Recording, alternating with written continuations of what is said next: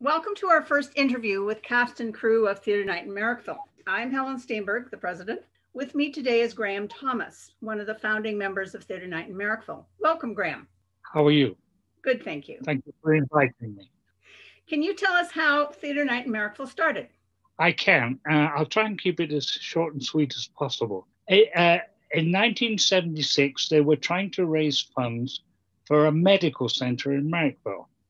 And the board approached Arnold Connerty, who was a teacher at 1,000 Islands in Brockville. And one of the courses he gave was theater arts. And they had recently put on a production of You're a Good Man, Charlie Brown. And they asked him or invited him to bring his cast and crew, etc., to put on do a theater night in production in Merrickville at the community center. And he was absolutely thrilled. All the kids were absolutely thrilled. And this has been arranged in sort of before the school broke up for the end of, for the summer recess. And Arnold was just absolutely delighted. And unfortunately, the girl that played the piano was killed in a car accident. Oh, dear. And that blew everybody away. And needless to say, it was a great loss to Arnold. First and foremost, one of his, cherished pupils. But they couldn't put on a show. And for a couple of weeks, he was, really despondent. And, it was a great loss. Anyway, Carol and I, we were his next door neighbor. We said, why don't we put on a play? Because he was saying, what am I going to do? I can't do anything. Everybody's blown away. So we said, well, let us do something. And so he thought about it and thought, okay, this is a great idea. And he thought he'd start off with 3 one-act plays and, put it out about the village. And there was a phenomenal response. 20, 30 people were instantly, enthusiastic about it. And I'm trying to remember the 3 plays. One was Resounding Tinkle. Which you were in, right? Yes. And then there was Save Me a Place at Forest Lawn.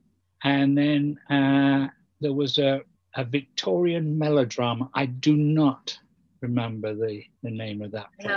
I actually have the name, Graham. It was Curse You, Jack Dalton. That's it. Anyway, cut a long story short, it was a one-night stand.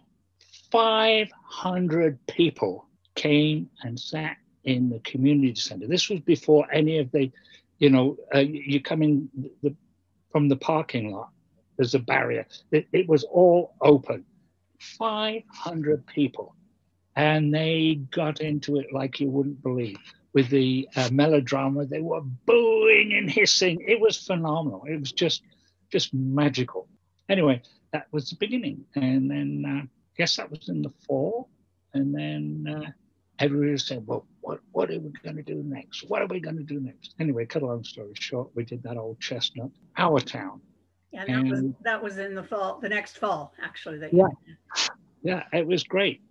I remember I did some quick doodles, some photographs of cast and crew, and then did a little brochure, a little cover for a brochure. I've got it somewhere. You've probably got it up in a, what do you call it? The archives. Yes, that's the word. Yeah. Now, it was interesting. How on earth did you get 500 people in? I know nowadays we build an elaborate stage and we put up risers. Oh, okay. There used to be 2, I think they were 8 feet by 16 feet, 2 raised daises on wheels. And they clustered them up together, 2 together. And that was the stage set. And everything was on the flat. Everything was on the flat.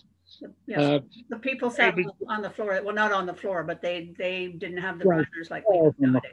Oh, I think they got. I don't know where they begged, borrowed, and stole chairs from all over the place. Lions Club, community center. But I mean, it was big enough in those days because it was one big open space, with the exception of the kitchen. Oh, so there was no cloakroom like we know now, and that's storage. You came in through that back door, and that was it. You were in the community center. Ah, interesting. Good. Yeah. Now, our town is quite a large cast, I believe, right?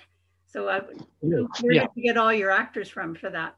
Well, they were all local people, little kids, you know. Well, I don't know how many parts are in it, but nobody had to do 2 or 3 roles or anything. Just everybody was game to do it. I mean, besides which, you know, we all wanted a medical center anyway, you know, because I think the only doctor we had in town in those days was Robin Conway. Was it? Okay. And then when we had the center, Bidmead came on, I guess. Graham, had you been involved with the theater before you got involved with this?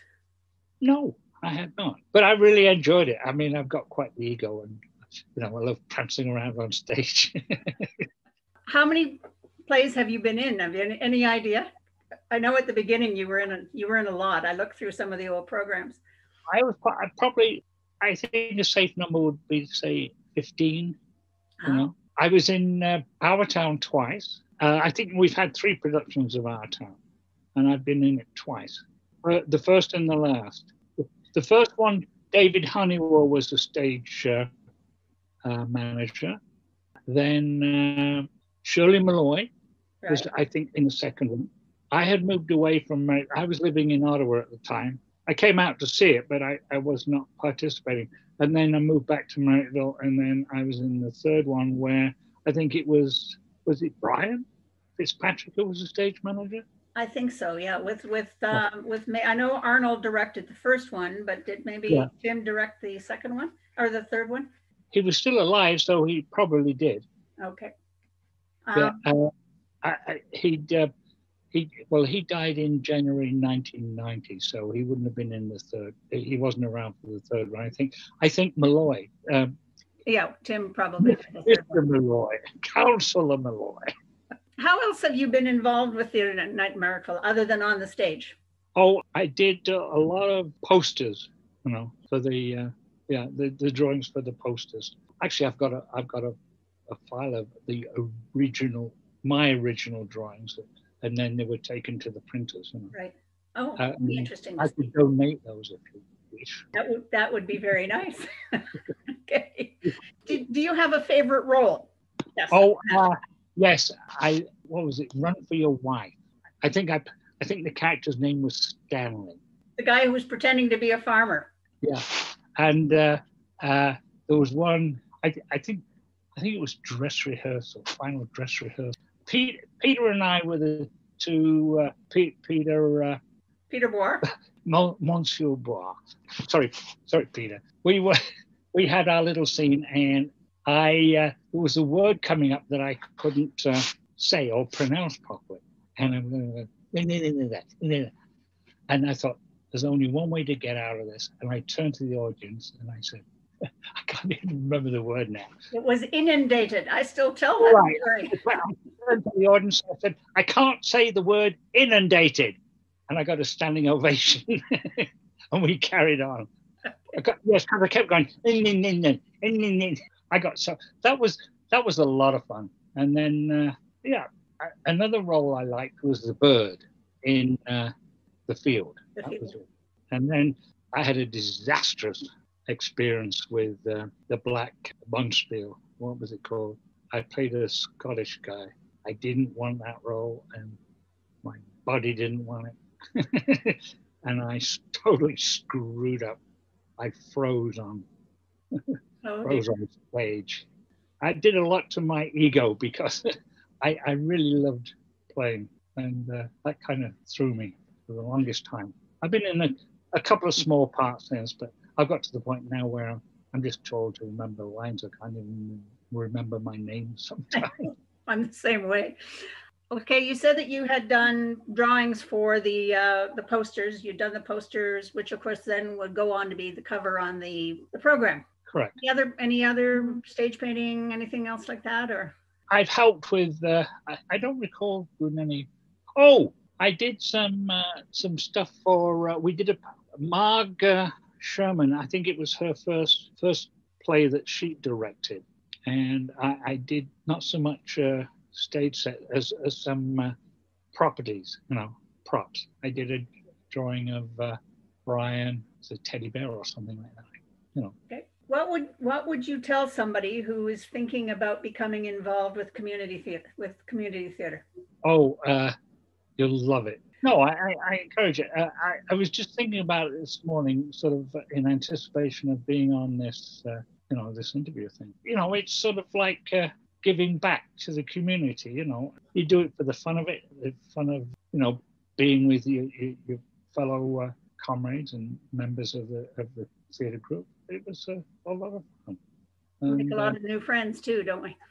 Absolutely. Thank you for doing this, Graham. It was good to find out how Theatre Night in Marrickville started, and we'll be talking to you soon. Thank you for inviting me. I've thoroughly enjoyed it.